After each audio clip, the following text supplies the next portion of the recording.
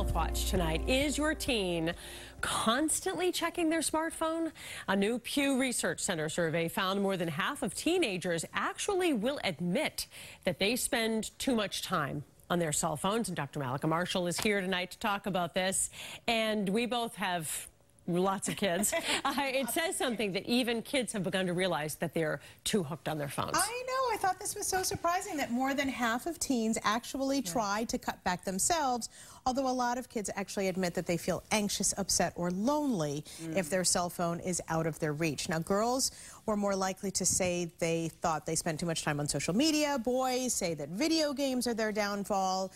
Researchers also found that more than 70% of parents say their teens are often sometimes distracted by their phones, but then half of teens say that their parents are just as guilty of the same. So I think this is more evidence that not only do we need to try to limit cell phone and digital media use with our kids, but that we need to do it too. Absolutely true, and absolutely guilty. I mean, I think we are spending so much time reading news, as you say, checking email, doing work with our phones. You've got to show kids. It is kind of heartbreaking when you see a young mother with a small one and she's just looking at the like phone and not I do worry about mothers and fathers not spending enough time talking to small children. Right.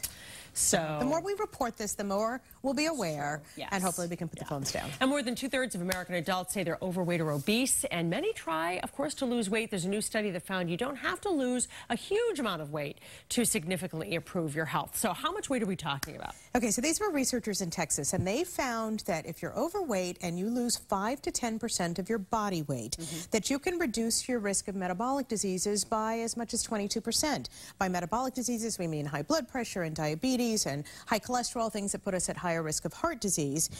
So, for example, if you're 200 pounds, losing just 10 pounds can make a difference. Now, the more weight you lose, the better off you're going to be. But what happens is a lot of people try to lose weight. They can't keep it off. They get frustrated. So they're saying this gives people sort of an attainable goal that's reachable. And they do encourage people to do things slowly. So make small lifestyle changes in terms of diet and exercise.